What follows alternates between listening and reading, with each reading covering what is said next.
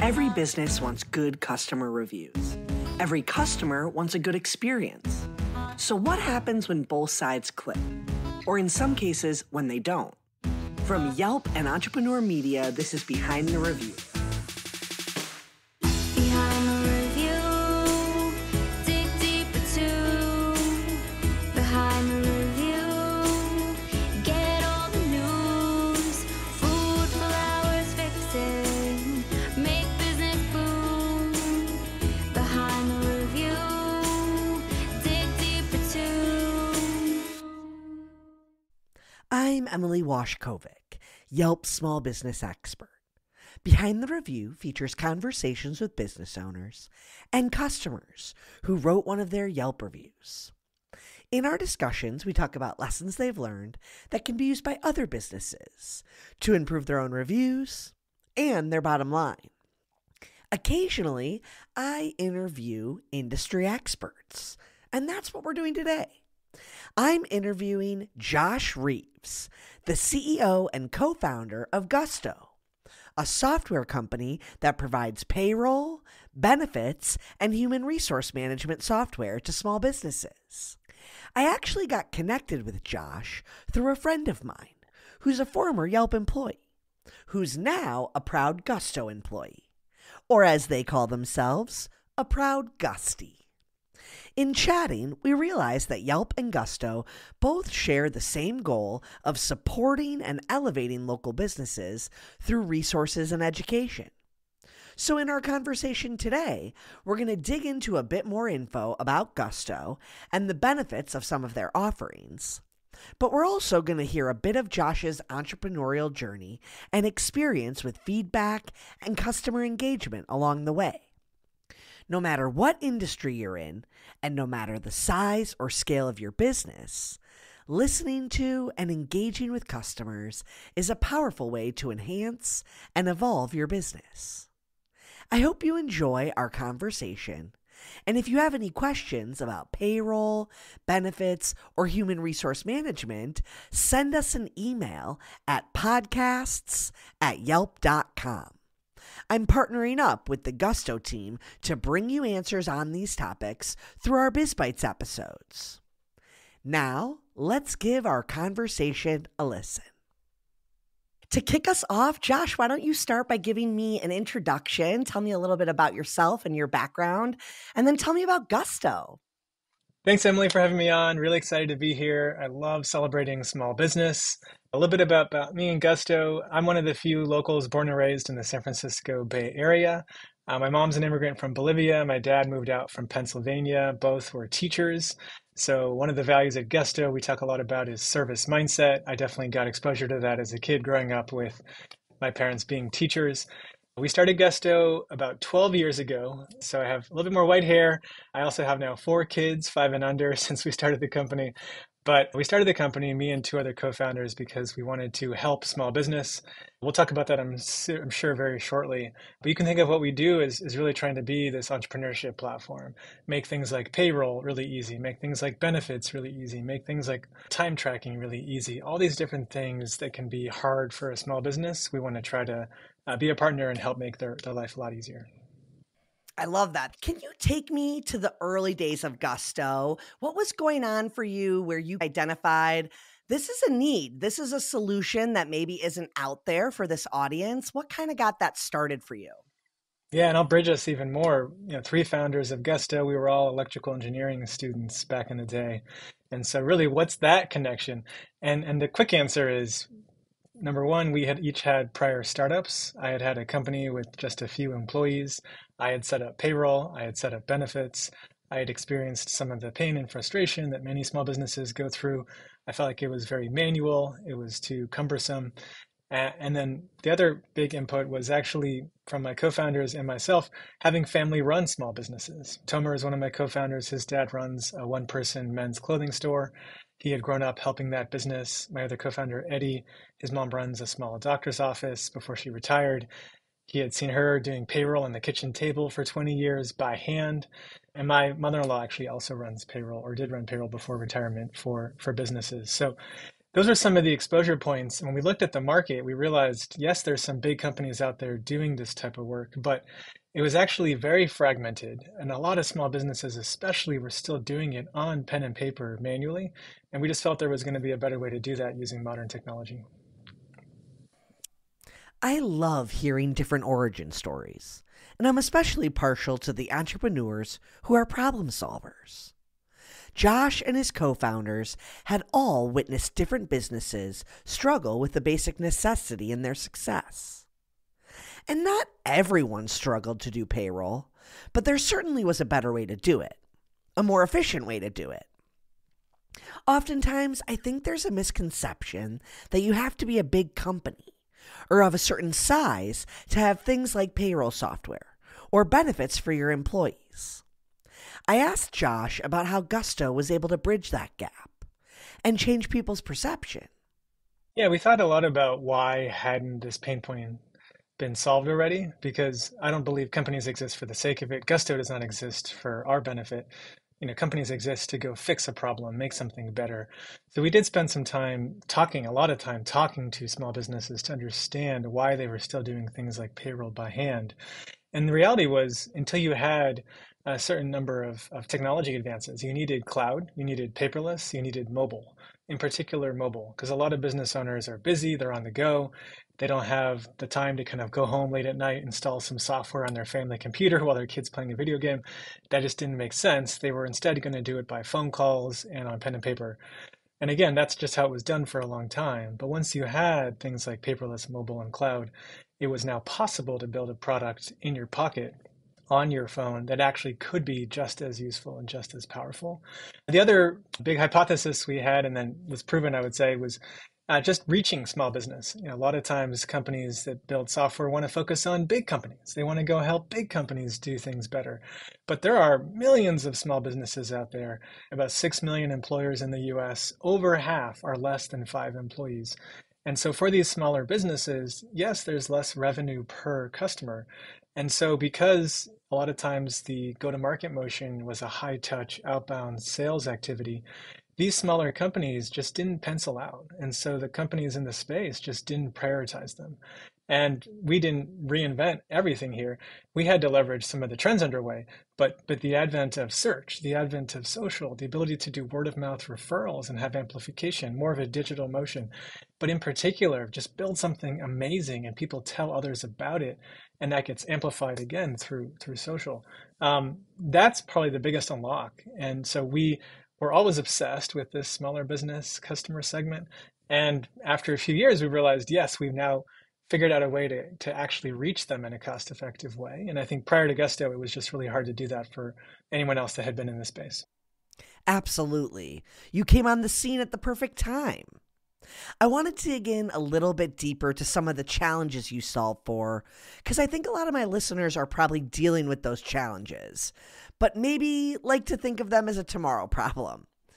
I'm not the biggest fan of fear tactics, but I do think that particularly when it comes to payroll, business taxes, things like that, there's some things that business owners need to be aware of and doing correctly. I'd say there's 2 pillars of our mission. We have 3 total, but maybe I'll just speak to 2 of them. One, just to put it on the table, peace of mind. And I think small business owners get this more than anyone. There are a lot of different rules, regulations, compliance requirements that get created at the local, state, federal level. From the research we look at, it's about 15,000 new rules every year across the whole country. When we started Gusto, close to 40% of companies in the US would get fined every year for incorrectly doing their payroll taxes. And again, it's not just tax calculations and tax payments, and then the direct deposit component to the employee, but also all of the different documents, forms, filings, and reporting requirements that actually perhaps have good intent in terms of what drives them, but as a result, as an outcome to a business owner who's already incredibly busy wearing 20 hats, you just add 10 more hats onto their head. And so a big part of what we're trying to do, which I'm sure we'll come back to, is where and how can we take on some of that responsibility, automate, abstract, and enable business owners to focus on the things that actually are why they started their company and where they can have the biggest impact. And that's, I think, to the heart of your question, another pillar of our mission we call Great Place to Work. At the end of the day, every business is about people. And I think small businesses get this more than anyone because it's a 3, 4, 5-person team. It's perhaps their neighbors. The customers are their neighbors. And so there's this really deep connection to like, of course I care about my team. I can't do anything without my team. And what we saw again was in big companies, you have all these resources, you have all these different tools, technologies, you have all these teams attached to kind of help you navigate this. And in a small company, you're kind of just on your own. So Gusto really aspires to be that partner. And we think about these as really life moments happening in the product. To give you some examples, you know, making someone, inviting them to join your company, getting that email that says like, we would love for you to be a part of XYZ company. Here's the setup process. And then, you know, your first day on the job, what does that feel like, right? What should someone get paid? That's an important consideration that has huge implications. What should you do around benefits in terms of budget and allocation of money? Someone has a kid, that's a dependent being added to healthcare, but that's also someone joining the, you know, the broader family of the company and probably worth celebrating and acknowledging. Again, small businesses do that by default. So we think about how to automate and abstract the stuff that should be behind the scenes. I love sending this email to customers every quarter where we go, here's all the things you need to do for payroll filings. We did it all for you. Have a great day. But on the flip side, spending even more time on, am I building a team effectively? Are people reaching their potential? Are we collaborating well? And yes, as an outcome, you know, are we retaining great talent? Are we able to kind of fill new roles efficiently with great talent? Obviously, this has a big impact on the success of a company. Yeah. And, you know, you mentioned in the beginning of our conversation how many employers are small business owners. And I think there's this big disparity between benefits for an employee who works for a big company and benefits for an employee who works for a small company. And Gusto really helps bridge that gap. Yeah. One of the big themes of our company is how do we bring stuff big companies have had to small companies, as you mentioned. Well, I'd say first it starts with actually customers, small businesses. We serve over 300,000 small businesses across the country. It's what they're asking for. So there's a really important feedback loop, whether it's spoken, directly, emailing, on calls, in chat, or unspoken. But we really want to understand the things they would love Gusto to help make easier in their life beyond what we do today. And that's really where we start with any product expansion. To your question, though, we have expanded the product quite a bit. We started with just doing payroll. We expanded into health benefits. That includes medical, dental, vision. There's many different types of health benefits. There's a lot of different pre-tax dollars that companies can get access to that a small business isn't aware of, where we can kind of make that more accessible. And we know that cost is a big consideration here. 401k is a great example where we were able to find partners that have very low cost structures and fees that are really great experiences. And then a business owner is obviously still deciding if they're going to have a match or not, how much that ties to their budget. But the administration piece, how to make that just way more streamlined, way simpler, because it's not just saving money, but also time. Again, business owner is so busy. Them having to go research and find all these things on their own is just why a lot of these different products don't get utilized as much generally by small business. But you have, things related to healthcare, things related to retirement. There's a whole world of business insurance and workers' comp. Sometimes these are optional. Sometimes these are really required, right? You have states, including for 401k, that have mandates. And so there's kind of this balance between, is it a way to kind of incentivize and reward my team, but also where do I want to and need to be, frankly, compliant? And if I'm not going to be compliant, I might get fined or penalized, which is obviously really detrimental to how a company performs. There's a whole bunch of tools around time tracking and hourly. And if you have, shift schedules or clocking in, clocking out, we have the ability for folks to hire contractors or employees in other countries if that's part of their business. Again, things that big companies have had access to and small companies have been left on their own to navigate. We're trying to kind of rebalance that a bit. But it all starts, again, with clear business customer need. And then, our goal is to go deliver value, prove that we can solve that pain point, and then earn, the trust and the credibility for them to choose us to do more with Gusto. So I know a lot of my listeners out there probably are the pen and paper folks. They might still be taking care of a lot of these things on their own. Can you share a little bit about how this influences business owners, particularly through time saving? It sounds like you're taking away some of the need to be an expert in these areas and putting it back in their hands to do what they're best suited for. Yeah, I think it gets to the heart of why people start a business in the first place. And I just want to emphasize like it is an incredible honor and privilege to be of assistance to this community. It's the heart and soul of the economy. I would argue it's the heart and soul of society. If you look at the number of people employed in small, medium-sized business, the number of companies out there, it's a huge, huge number. And when I meet, and I love meeting with small businesses, it's also so rewarding because you realize people start these companies really as a labor of love, right? They have a passionate area they care about. It could be in their physical proximate community, or it could be more of a digital business, but it's something that they really find so motivating and excited to go tackle that they just go get the ball rolling. And they're also providing for their family. It's a meaningful, important source of income for them to be able to live the life they want. And so those are the motivations, and I find them fairly pure, frankly. And then small businesses confront the reality of all the different things they have to go do to even start a company, right? State tax registration, as one example, is a complex one. With COVID and pandemic, we find more companies now having employees in multiple states. That adds a lot more overhead. That was something that wasn't really in the mind of folks when this all got started many, many years ago. And then also, all the other rules and requirements that come as a company grows, navigates its expansion, et cetera. And again, these are things that a business isn't going to be better off or differentiate by filling out a form for the fifth time with a blue pen or a black pen, right? But if they don't, and if they don't pay that tax contribution or obligation, right, like they're going to get in trouble. They're going to get penalized. They might even get shut down. So I think there's just this big transition. We didn't invent payroll, for example. Obviously, it existed well before Gusto.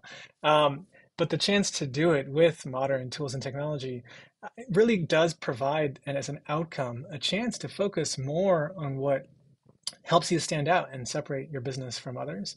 And, one way I also think about it is just look around the rest of your life, rest of our life, right? Like think about how we communicate with friends and family. Think about how we, use different tools on our, smartphones in our pocket. Think about how that was done 10, 20 years ago. Think about how we map, right? How you decide where to go. And when it used to be the physical maps, then it became printed out maps. Now it's just this really dynamic process with the screen embedded in your car. Think about how much time that saves.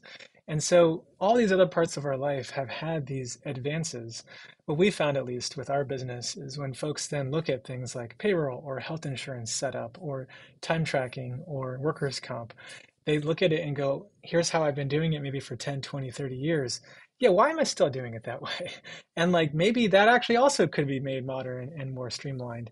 And again, that's a big part of why we started the company, and it's our purpose to keep delivering and proving that that's the case. And the outcome is saving people time. Time is money, and it gives you a chance to focus on the most important parts of your business. We're going to take a quick break. Be right back. We all want the best of both. Dessert without calories, luxury without expense, and how about security without passwords? With Okta, it's possible. We secure identity for your business, so you can safely use any technology. You can build experiences that are richer and more secure, grow revenue without running up costs, and scale easily, no matter your tech stack. Enjoying the best of both? It's possible. It's Okta. Okta, the world's identity company. I want to talk a little bit about your own experience in the growth and evolution of Gusto in a way that can probably be really interesting to all businesses as they're growing. Talk to me a little bit about, as you were growing, this concept of going from just serving California to then being nationwide. How were you able to prioritize what you were going to attack and also listen to those new clients that were coming on and telling you what they needed? That kind of seems like competing things for your time, but you've grown a lot since 12 years ago. So in the early days, were you, looking for that insight from existing clients? Were you kind of going out and just asking in general with people who maybe had their own alternatives for your payroll solutions? Where did you start with the figuring out what you wanted to focus on and what you wanted to offer first? Yeah, so I always think about prioritization and focus is really important. It's not a matter of if, but when in terms of other additional activities, but sequencing matters a lot. So my advice to entrepreneurs is you kind of need to do both. Like there should be some clear problem, pain point, thing that's proven to be broken. And you should have a point of view, really a hypothesis on how the future could look quite different, where that pain point is smaller or gone and the customer you serve is much better off. But then how to get there, how to go climb that set of mountains, if you will. If you just kind of want to go in a room and whiteboard it all, that's probably not going to work. There needs to be a really, really big feedback loop to customers. And again, most importantly, when you start to create your first product or your first feature, you need that feedback loop to know, did you even create something useful? Is it actually helpful? And I love in our business model, we create something useful, helpful, customers pay us for it. It's a subscription. And if we didn't create something useful, helpful, then they wouldn't pay us for it. So I actually really advise anyone that's a software entrepreneur, that feedback loop of would the customer pay for it is actually a pretty important one. If they're not willing to pay for it, it might mean you haven't created something that helpful or useful in their life. So for us, we knew that payroll was going to be the starting place. It's the least optional part of the stack. If you don't pay someone, they're going to quit pretty fast. So, that's a pretty non-controversial statement. And so we knew it was going to be this very, very generalizable kind of problem space. We also knew it's where all the data sits and all the transactions sit, right? Several $100 billion have been processed through Gusto. And we're doing all these filings and reporting requirements on behalf of our customers. And so we, need to take that data very, very securely, safely, store it effectively, take it very, very seriously. And we've always done that from day one. But that was kind of where we got started. And then that feedback loop, as I mentioned earlier, the things they wish we could do on top, right? The number of things they go, thank you for solving this pain point. I have this other one that's kind of related. Can you help here too? Such an important feedback loop. That can be through customer support tickets and discussions. It can be through feedback surveys. It can be through in-person kind of UXR kind of research, user experience, interviews. My advice is all of the above and more. The more feedback loops, the better. And if you also, again, this is where it's a balance, just do whatever is asked of you if you're building a product, then you just build a better, faster, cheaper version of what already exists, which might be okay, but that's probably going to be by definition incremental. There also needs to be some leaps of faith here in terms of ways to do things that were never done that way before. And I like the analogy, this is now a pretty dated one, but what I was told, I like propagating this metaphor here, or analogy rather, is if you asked people a long time ago what they wanted, they would have said they wanted faster horses. Instead, people wanted to move places faster and someone had to invent the car. So that's like an example to me of that last concept I just shared, where it's not just kind of doing what's asked, it's also thinking where is the unspoken, behind the scenes, underlying pain point here that can't even be verbalized. And if we can go solve that, that's how you can create magical experiences where, again, the outcome is mostly either the customer saving a ton of time, saving a ton of money, or building better places to work, retaining their team more effectively, being more competitive, being more successful as a business. But those are all outcomes. It starts with that conversation with the customer. My longtime listeners know how happy I was to hear Josh talk about the value and impact of customer feedback. Gusto may not be on Yelp for their clients to review, but that doesn't mean they don't hear things their customers think in a variety of avenues. I asked Josh to share some of the ways they gather and implement feedback, especially at such scale. Yeah, so I think customer feedback so important, and there is not just one way to do it. There are many ways to do it, and we try to do all of them. So just to highlight a few, but I could go on for a while on this. There's really at scale, very structured, statistically significant type stuff where we can look at all of the different customer interactions, the different customer service interactions, the different tickets and emails that might come in, and we can parse out from that based on how we categorize, based on the different words that get brought up, what the sentiment might be, what the feedback is. There's the actions people are taking when they join, when they spread the word, they do a referral, or on the flip side, if they churn or leave, why? So these are all, with the scale of 300,000 plus businesses, very data-driven processes where we on a very regular basis try to figure out what is the trend, what's working, what's not working, and how do we make sure we're never surprised by the direction of one of these metrics. There's also at the other extreme a whole bunch of really important qualitative stuff too, because I think this quantitative is useful, but actually the pitfall is it can just become all numbers. Qualitative is when we do our all hands every 2 weeks, we have a 5-minute video spotlight where one of our guesties interviewed a small business owner and tells their story. Now, on its own, is that enough? No, but that means that every 2 weeks, every guestie is getting exposure to a customer and their story and why they started their business and how they use Gusto.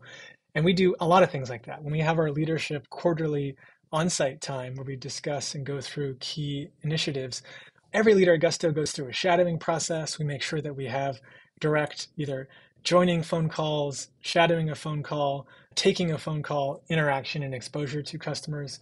Then there's the whole world of digital, whether it's through Twitter or through NPS surveys that we run. That gets piped into Slack. And for us, then there's channels where you can go self-serve, all this different content, hour by hour, day by day.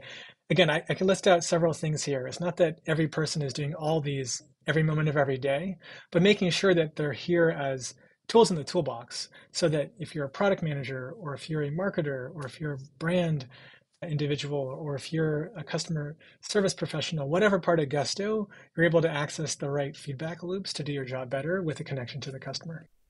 This has been awesome, Josh. So much helpful insights that I know our listeners will learn from. To close us out, why don't you tell us where everyone can go to learn more about Gusto and check you all out? Thank you so much for having me on. At Gusto, we just really love serving small, medium-sized business. We've been doing this for 12 plus years. We'll be doing this for decades. The chance to actually solve these pain points, see that feedback loop is what makes it worth it and why we're so excited to keep doing what we're doing. The easiest way to learn more about Gusto is to go to gusto.com. We also have a lot of resources there inside the Talk Shop umbrella that actually are just available, kind of more compliance-centric guides for a small, medium-sized business. We have a bunch of other free tools there as well. But if you ever do need things like payroll or benefits or time tracking, etc., by all means, we'd love to serve you. And again, thank you for having me on. And that concludes our episode.